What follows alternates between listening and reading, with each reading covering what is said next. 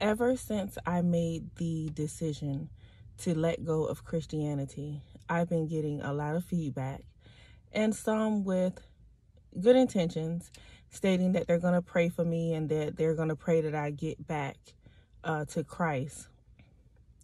My thing with that is, how do you know that that's the path for me?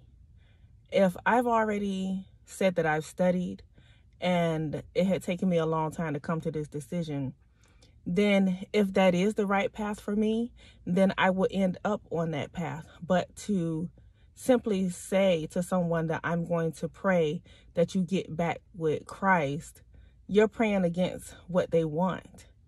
And I know some of you mean well, but I'm saying that is not the path for me. That's not where I'm headed right now.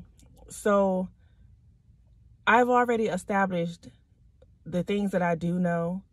I've already established that I am a former theologian. I've already established that I have a degree. I've already let you all know that this is my journey. This is where I am in life. And if Christianity is the right path, then I will eventually get on that path. So in this case, if you do want to pray for me, pray that I be on the right path. Whatever that right path is, pray that I am there. Don't force Christianity on me. And I'm going to say this.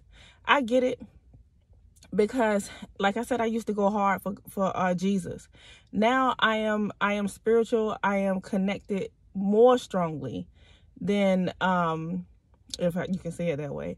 I have a stronger connection with God now that I have let go of religion. So if you're going to pray for me, pray that I continue to seek knowledge, wisdom, understanding, discernment, and be able to apply all that I'm learning, and that I end up on the right path, not the path that you want me to be on.